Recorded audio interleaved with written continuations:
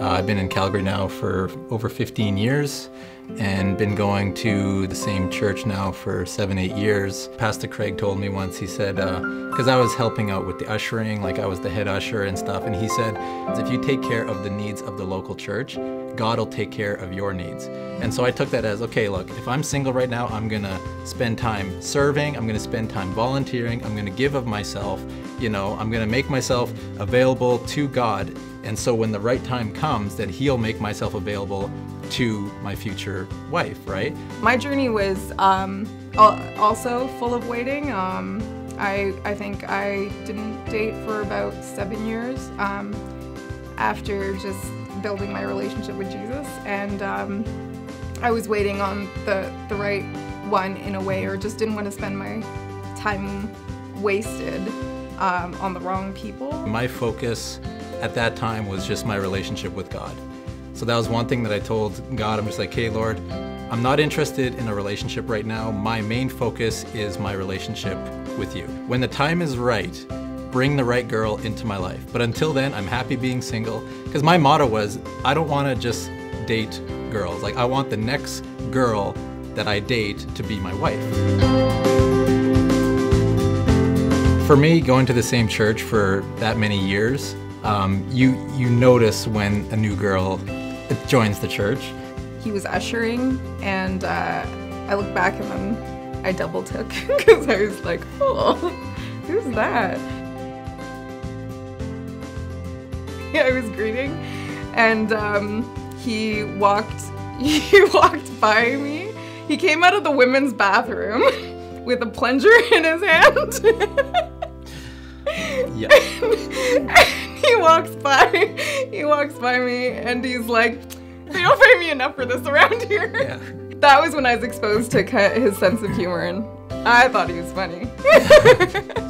And it was interesting how it all worked out, because I'm in ushering, and that's where she noticed me. Yeah. And then that's kind of where we started crossing paths, and then that's when I started talking to her. Yeah. And it's just something like that, just something simple like that, where God would meet my needs at the right time, and for you, it was the right time, and He brought us both together, and it was just really nice. It just really worked out.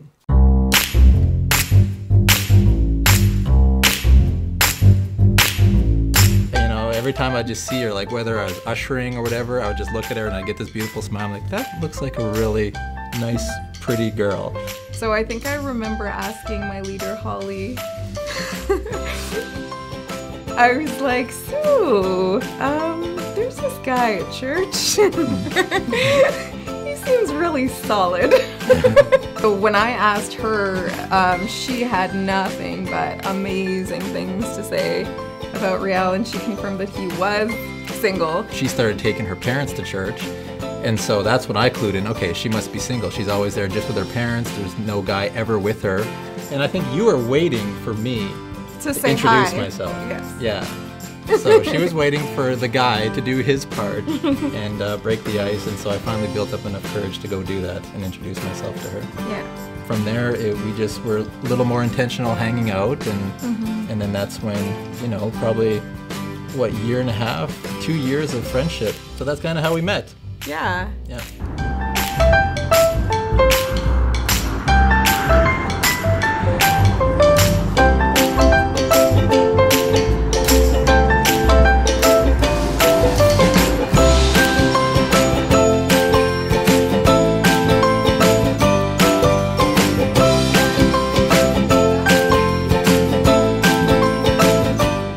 I started to realize, okay, this girl has substance. This girl, I mean, we have a lot in common, spiritually, just even like stories that we would share, and upbringing, and just different things.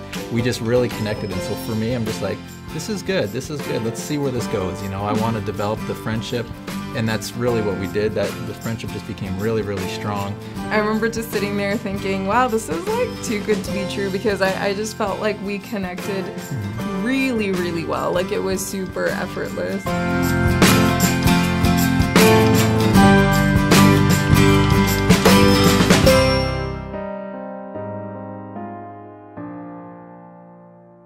As I got to know him, and as I got to hear him just speak about life and and God and different things like that. I remember just thinking, there's just something so special about this guy. Like, I don't know what his future is. I don't know where he's gonna go. But I just knew that that God, that his relationship with God was really, really deep. And my whole motto at the time was Matthew 6:33, which was seek first the kingdom of God and his righteousness, and all other things will be added unto you.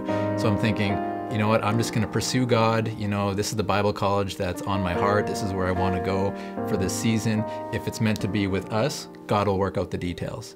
And I was like, oh my goodness, that's so awesome. Then I found out that he was praying about going to these Bible schools that were very far away. So this could be the end of our friendship. That's honestly what I thought. I thought like I didn't know him well enough for us to keep in touch if he would leave.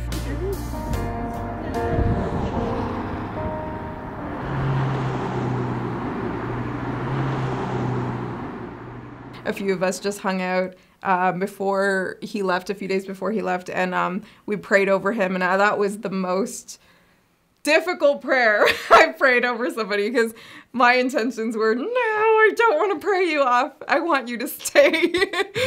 But I honestly didn't know what was going to happen. And part of me was just like, thanks a lot, God. Like, you know, you bring somebody that I connect with, like I've never connected with before, into my life, and now he leaves. So I moved to Kansas City, and it was from there actually that our friendship went to the next level. He was very communicative actually after he left, more so than when he was local actually. Mm-hmm. We would start talking for an hour a day, 2 hours a day, sometimes 3 hours, you know, a night. Mm-hmm.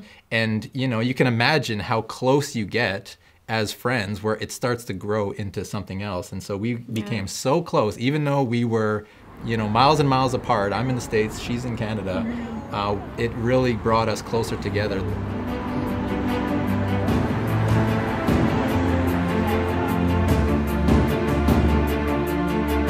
I had already wanted to go to the One Thing conference in Kansas, and I especially didn't want to go that year because he was there.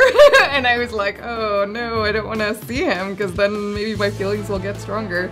But then just a couple of things happened, and I really felt in my heart, no, I think I'm supposed to go. And so that was a really fun time of just spending quality time in person. We pretty much stuck to each other like glue, I think, throughout that time. I really enjoyed my time with him and stuff, but I still felt like I was in the friend zone. I'm not gonna think that this is gonna go anywhere, and so I had pretty much decided that was it, you know, because I was like, he didn't make a move. He could have just made a move. And then it was after she went back to Calgary that, you know, I started to miss her, and that's when I realized, you know what, I've got myself something good here, and I need to lock her in. He ended up like kind of ringing down my phone daily and really connecting with me in a way that he hadn't before. And so I was like, what's going on? Yeah, and then when he popped the question, it was kind of surreal actually, because it was like one moment we were just friends, and then the next second we were on the phone, and I had said yes to being his girlfriend, so we took probably about 5 minutes to digest what had just happened. We officially became an item January 2015, and so from there on, you know, as we started to just go to that next level in our relationship, I realized, you know what, 1 year at Bible college is really what's on my heart now. Like, I feel like I need to go back to Calgary and just be with her here in Calgary. And so that summer I came back, and our relationship just took off. It went to the next level. One of my friends is getting married in Europe. Because we were dating, I was like, hey, maybe this would be a cool trip to do together.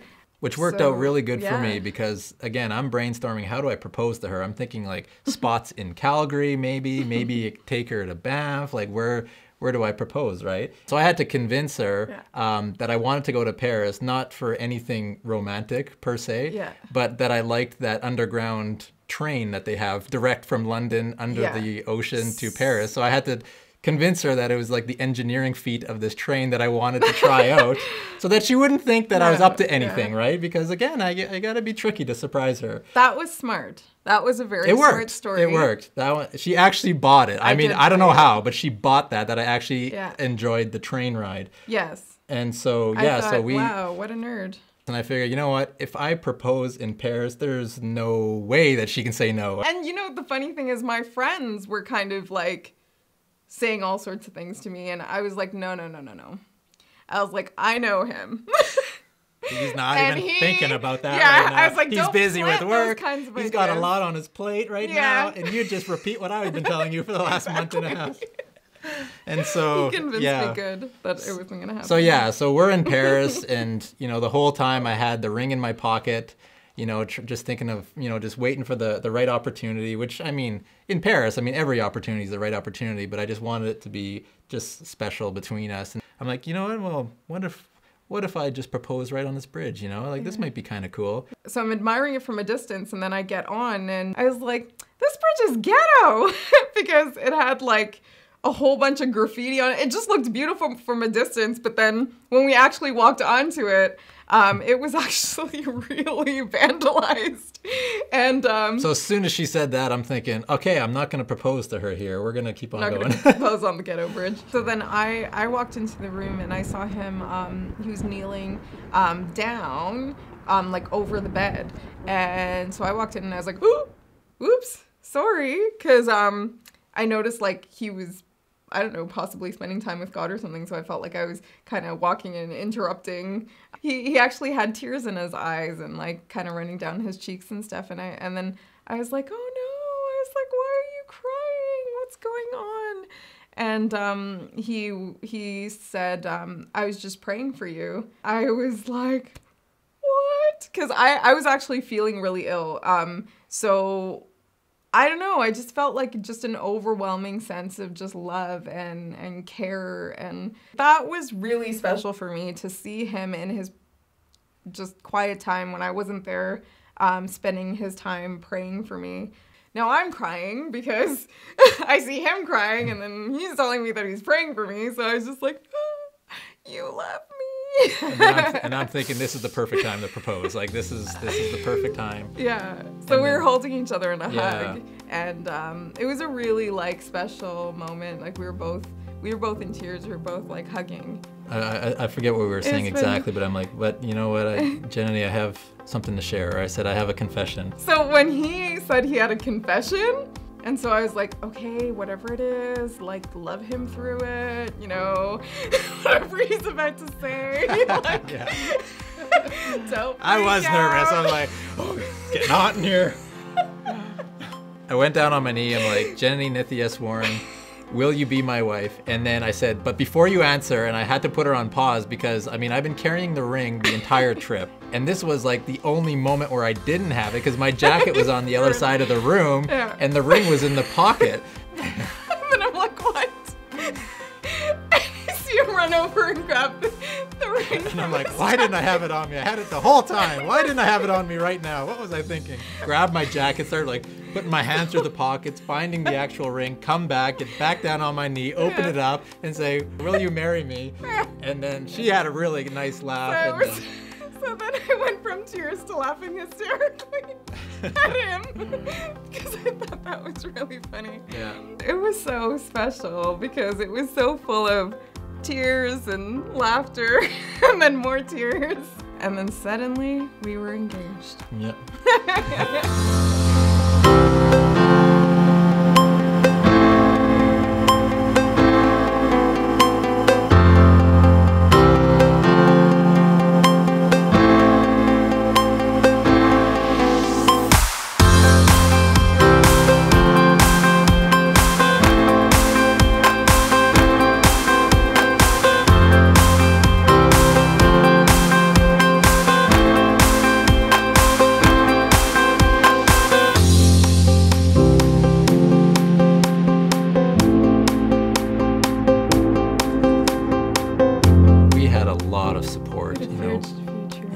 friends and church friends and just everyone, a lot of people saw it, you know, even before we saw it. You know, they saw us as friends and stuff, but they would just see us and be like, wow, there's something there. It was nice because some people had come up and said, hey, I was praying for you guys, and you know, and just different. It was just surprising to see how many people were actually covering some of what was happening in prayer without us even knowing. And he had a lot of just moms at church just praying over him to find a wife, period, I think. Yeah.